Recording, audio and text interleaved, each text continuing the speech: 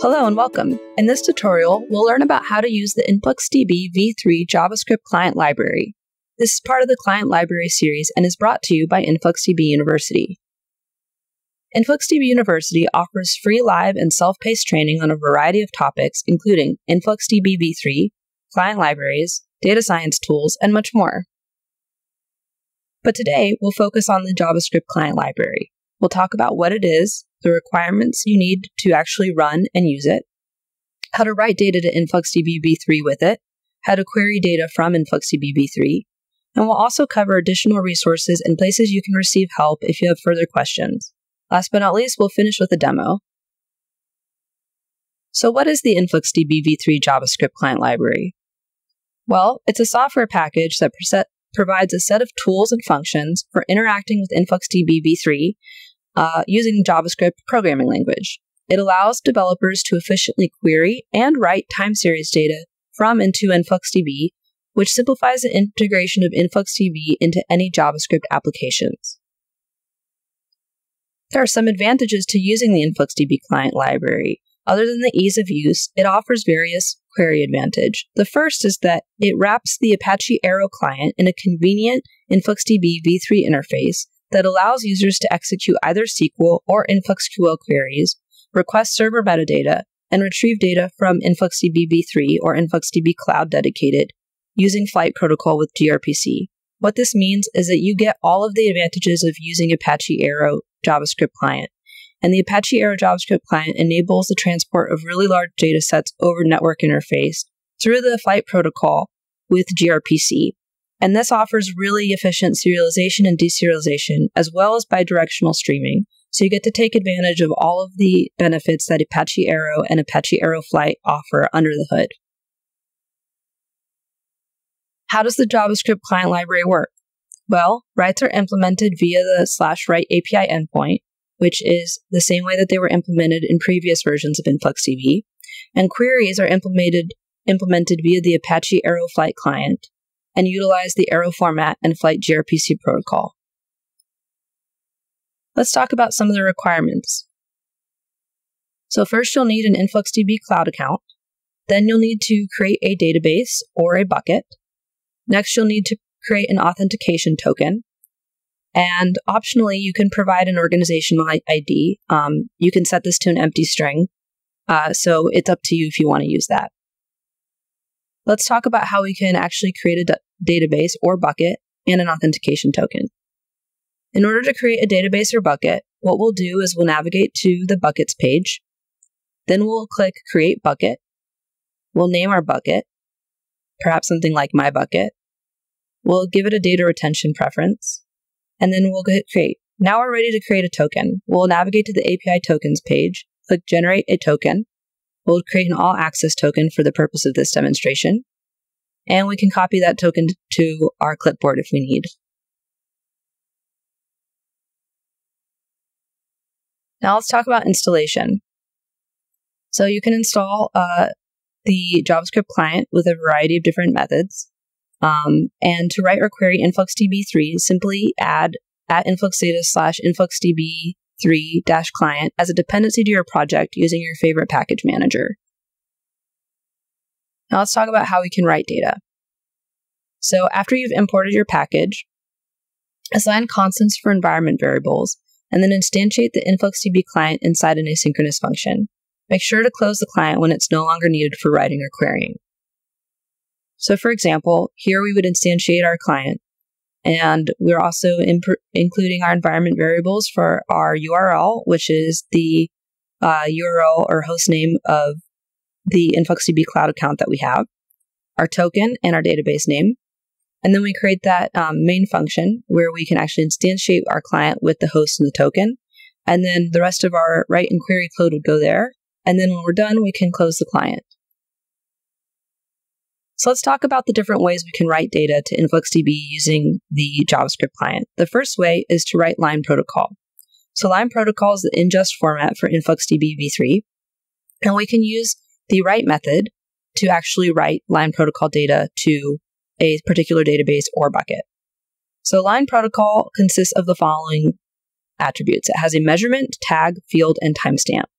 And when you write a line protocol point to InfluxDB, tags are used to store metadata to your instance, and fields are used to contain the actual time series value. So for example, if I was monitoring the temperature in a variety of rooms, 72 degrees might be my room temperature field, and kitchen, basement, living room, bedroom, these might all be tag values for the room tag. However, it's important to note that both fields and tags convert to columns in a table in InfluxDB. So in practice, they are identical. This distinction between tags and fields is really only for organizational purposes for the user. So here's an example of how we would write line protocol data to InfluxDB. We would first create a variable called line, where we would provide our line protocol data. In this instance, we are writing to the measurement stat with a tag called temperature, and we have two fields, an average field and a max field, and our timestamp. Then we pass in that line to the write method, and we specify the database that we want to write that point to. The second way we can write data is with the point method. So we can create a point object and then write that point object using the client.write method. It's also important to note that you can append points to an array and write an array of points into InfluxDB v3 by passing the entire array into the client.write method. So here's an example of creating a new point. So we're writing the same data, but just in a point object, and we pass that p value into the write method and again specify our database. Similarly, we can also write a record and write a record object. And just like with points, we can append records to an array and write an array of records to InfluxDB as well by passing that array into the client.write method. So here's an example of actually creating a point record. And once we've created that point record, then we can pass in that sensor data into the write method and again specify where we want to write that sensor data to. Now, an important note here. An important note about upsert specifically. You can upsert a field, but not a tag.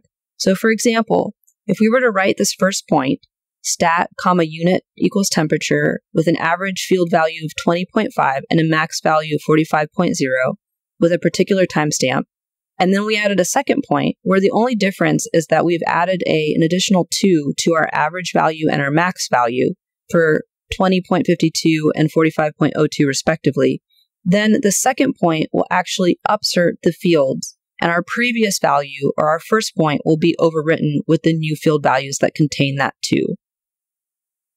Contrast this to if we were to add an additional 2 to our tag. In this instance, we would not upsert those values. We would simply add more tag values and a second point to our database.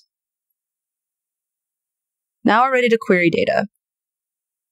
So here we'll use SQL to query InfluxDB by specifying the query language and the mode into the query method. So first we construct our SQL query. We'll say select all from stat, where time is greater than now, and interval of 5 minutes. So we're looking at data from the last 5 minutes because we just wrote this point to InfluxDB. And we also specify the tag unit in temperature. So now that we've done that, we can actually execute our query by using the query method, passing in our query, specifying the database that we want to query from, and our query type. In this case, our query type is SQL because we are querying with SQL. Here are the following query data parameters that exist for the JavaScript client library. Query, this parameter currently accepts the string literal of SQL or InfluxQL, and we hope to add prepared statements to this soon. The query type, this parameter accepts a string literal of a default of SQL, and other options are coming soon. And last but not least, database, the database name that you wish to query from. So for a full code example of how to write different record types, line protocol, points, and records, and how to query with SQL, I recommend visiting the following URL. It also contains examples for how to query with InfluxQL as well. Now let's also learn about some additional resources and help. So I recommend looking up the JavaScript client library repository. If you go to influxcommunity.com/influxdbv3-JavaScript, you can find that client library repository, and also looking up the JavaScript client library documentation. Finally, I encourage you to join us at our community Slack workspace at influxdata.com/Slack. And to ask any questions specific to InfluxDB v3, please join the InfluxDB_IOX channel. But to ask any questions about client libraries, please ask them in the general channel. And then here are some helpful resources to get more help. So our forums are also a valuable tool for asking questions, and that you can find those at community.influxdata.com. We also have our Influx community GitHub repo, where you can actually find the InfluxDB v3 JavaScript client library, and that's maintained there as well. And then our docs can be found at docs.influxdata.com. And last but not least, we have our blogs at influxdata.com/blogs. And again, Influx Community is a GitHub organization where you can find a collection of examples and demos for using and building solutions with InfluxDB, as well as where all of the client libraries are maintained. Thank you so much. Now we'll go over a quick demo of how to use the client library. So here we have a Docker file that simply is running a Node.js image. And we npm install our InfluxDB v3 client. And then we are setting our environment variables. So we have our URL where it contains the region where my cloud account is. And then I have my authentication token that I've created. And as well, I also have a database that I created called test. Then I have this index JavaScript script. And essentially what I'm doing here is instantiating the client like we specified before in this main function. And then I'm writing a point with the point method, passing it in here. Also writing a point with the record method. And last but not least, also writing a point with line protocol. And then I prepare a query where I'm saying select star from stat, the same query as we had before, and providing the query type. And then I'm actually performing that query. So I've already built this container, so now I can just simply run it. And we can see that I am returning 3 points for the 3 different ways that I wrote those points. They all have slightly different timestamps because I didn't provide them, and so they're being executed in order. And yeah, that's our quick demo. Thank you so much.